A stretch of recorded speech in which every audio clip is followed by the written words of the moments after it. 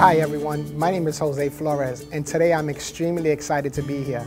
Number one, because the doctor said that I shouldn't be here, but number two is because I get to share my story with you. You see, I was born with a neuromuscular condition called spinal muscular atrophy. And basically what that does is the older I get, the weaker my muscles get. And what causes that is a deficiency in one of the neurons that produces the protein in our bodies that causes us to be strong and stay strong and get even stronger. My body is lacking that. So the older I get, the weaker my muscles get. So when I was a young boy, the doctors had told my parents that I'd be in a wheelchair by the age of 15. And check this out, they weren't even expecting me to live past my teenage years. But I have great news for all of you because this year I celebrated my 45th birthday. That's right. And I'm excited about that. That's why I'm excited, super excited today, because I wake up on fire. If you can't tell, every time I wake up and I get the opportunity to take my breath on my own and go out there, inspire and impact somebody's life, it's a great day for me. Because like I mentioned, the doctor said that I shouldn't be here past the age of 19. And so when I wake up, I don't need to be motivated. I don't need to be inspired. I wake up on fire because I get the opportunity. Not that I have the opportunity, I get the opportunity to go out there and make a difference.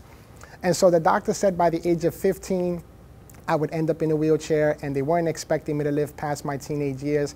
And that was tough for me because can you imagine being a young boy and being told that you have an expiration date, right? And it's a young one when you're young. And so I didn't actually lose my ability to walk until I was 22 years old. Can you imagine that for a moment? Just think about that. Maybe there's a 22-year-old watching this or listening to this. And I lost my ability to walk at 22 years old. And I was in a dark place. I was in a dark tunnel, and there was no light at the end of the tunnel. And it took me some years to get out of that dark place. It took me some years to get out of that dark hole, because many times in my life, people told me that I wasn't going to make it, that I wasn't going to become something. And I allowed this wheelchair to define me. I allowed this wheelchair to dictate my destiny. But I made a decision. And I made a choice, and I want you to make that same decision or that same choice today. I made a choice and I said, I'm not going to let this wheelchair defeat me. I'm not going to let this wheelchair define me, and I'm not going to let this wheelchair dictate my destiny. And I want you to take a moment and do the same thing. Whatever your wheelchair looks like. You see, I believe that everybody has a wheelchair. Some are visible like mine, and some are invisible that you can't see. And so I want you to take a moment, and I want you to fill in the gaps. I want you to fill in the blank. And I want you to say that this blank, whatever your wheelchair is, won't defeat me. This thing won't define me. And this thing won't dictate my destiny. And I want you to say that, but I don't only want you to say that today. I want you to say that for the rest of your life. Because you see, we don't have to let our conditions and our situations define us, defeat us, or determine what our future looks like. We can take control of that, and we can control what our future looks like by making those decisions. And I want to challenge you to make that decision today. You see, because I believe that the only limitations that we have are the ones that we put on ourselves, right? The stories that we tell ourselves. And so there was a couple of things that I had to do to be able to become the man that I am today. And one of those things was to change the story that I was telling myself. I was living a defeated life, and the reason is because I was telling myself a defeated story about myself.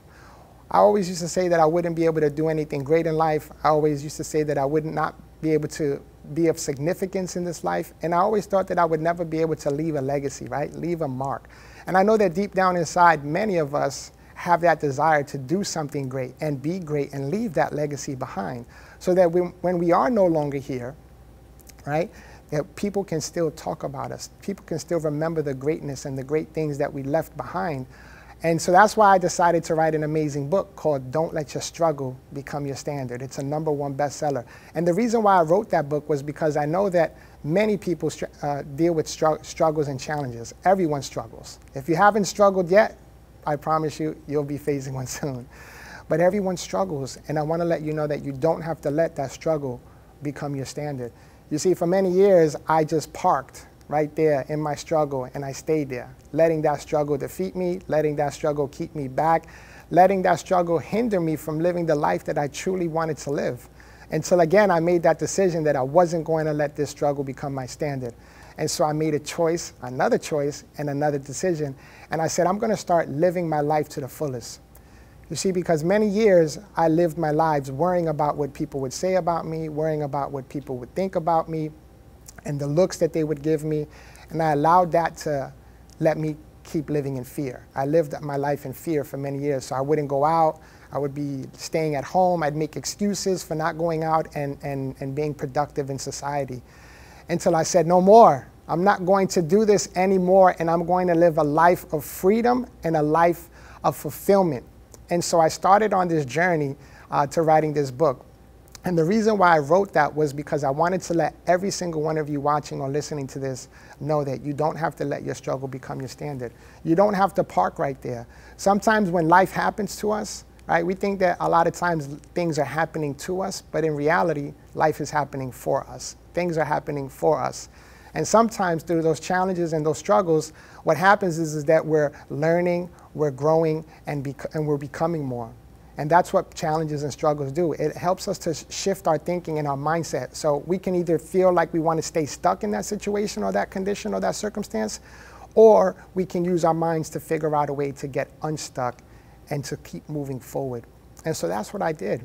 I believe that we have so much power in our minds. We don't give our minds the proper respect that it deserves. Our minds are such a powerful thing. Our mind is the most powerful tool and resource that we have and that we can utilize to do great and amazing things.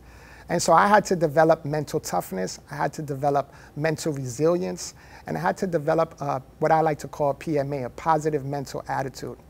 And so that's what I did. Instead of focusing on all the things that I couldn't do and all the things that I was losing, I just made a small tweak, and I started focusing on all the things that I could do and all the things that I was good at doing. You know, we hear a lot of times people say that we have our own gifts, talents, and abilities, and our skill sets, and I believe that to be very true. We're all born uniquely.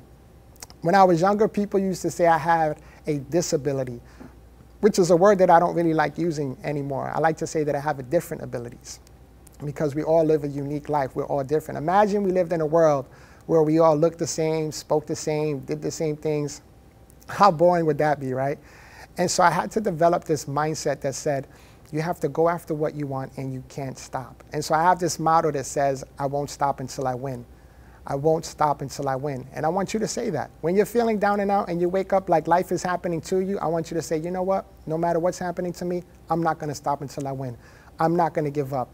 I'm going to keep pushing. I'm going to keep fighting. I'm going to keep moving that needle forward until I start seeing the results that I want to see in life.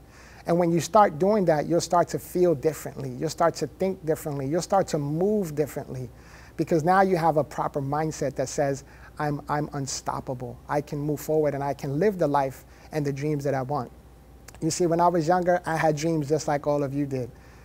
Sometimes those dreams look like having the big house, the nice cars, the healthy looking bank accounts. And there's nothing wrong with those things as long as you're not chasing things, right? Because things in life don't last. We have to chase things that last forever.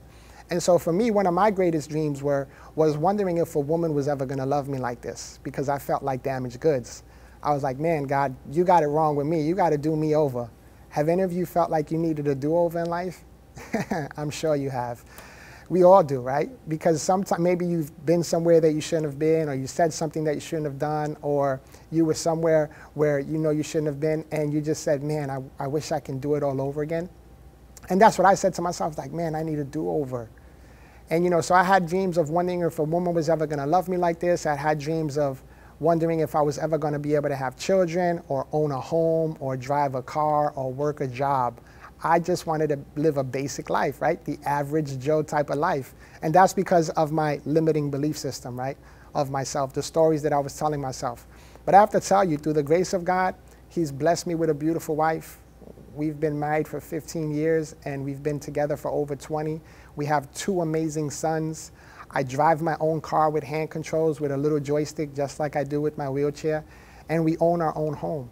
And I don't say that to impress you, but I say that to impact and inspire you and let you know that dreams are still coming true today. And I know that to be a fact because I'm living my dream today, this very moment. I get to travel the world as an international motivational speaker, as a coach, and as a mindset disruptor, and let people know that dreams are still coming true today. So if you're watching this, maybe you've given up on your dreams. Maybe you had some goals and you've given up on your goals. Maybe you have ambitions and somebody spoke a negative thing over your life and you just lost your ambition. I want to let you know that today, everything can change for you. Today is a new day. And today, you can make a decision that your future is going to be brighter than ever. And so I want to encourage you. I like to challenge and I like to encourage people to learn more, do more, and become more. And because today I get to travel the world with my beautiful wife, we travel internationally, speaking to groups of tens of thousands of people and impacting and inspiring them and letting them know that they don't have to let their struggle become their standard. And it's a dream come true, because just coming from a little Puerto Rican boy from the Bronx, New York, who grew up with a condition that the doctor said would be taking my life by the age of 19, and here I am today, still kicking life's butt.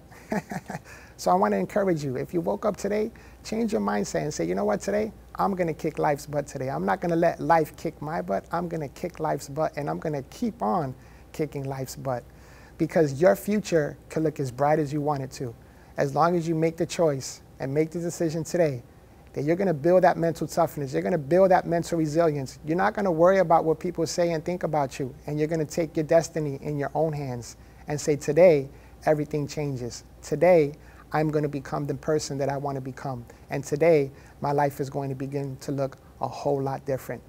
And the reality is that when you make that decision today, your tomorrow will look different. And the next day will look different, because you're waking up with a different mindset, a new mindset, a positive mindset, one that says, I can do all things, right? Because of the strength that I have inside of me. You know, my favorite book says that as a man thinks, so he becomes. So whatever you're thinking, whatever you're telling yourself, that story that you've been saying, if you don't like it, you can change it today. Right now, this very moment, as you're listening to my words, you can change it today. So I want to leave you with this, and I want to let you know that you don't have to let your struggle become your standard. And when you can learn to turn your pain into your passion, you will become unstoppable. Thank you so much. I appreciate you guys, and I love you guys. And until the next time, you take care, and God bless.